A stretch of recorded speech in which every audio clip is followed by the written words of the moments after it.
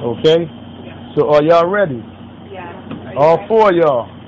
And this is a very unique thing because, alhamdulillah, understanding, and I gave your mother shahada a couple of days ago, and we understand her situation at stage, and may Allah Ta'ala forgive her and grant her goodness if she comes to that point, and Allah knows best, understanding her conditions. And inshallah Ta'ala, there's also the blessing to bring the family in, right? Because we have an awareness of who Allah is. He's the Lord, the creator and sustainer of everything in creation. Everything is dependent on Him and is in need of Him.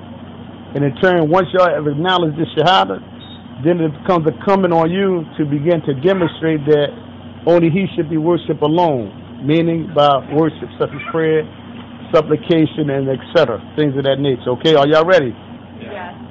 I'm going to say in Arabic, as I said earlier, I'll be a witness that there is none that deserve to be worshipped except Allah, and I'll be a witness that Muhammad is the messenger of Allah. So what y'all do after me, y'all repeat it.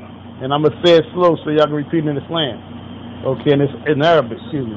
Ashadu an la ilaha illallah wa ashadu anna Muhammadan Rasulullah.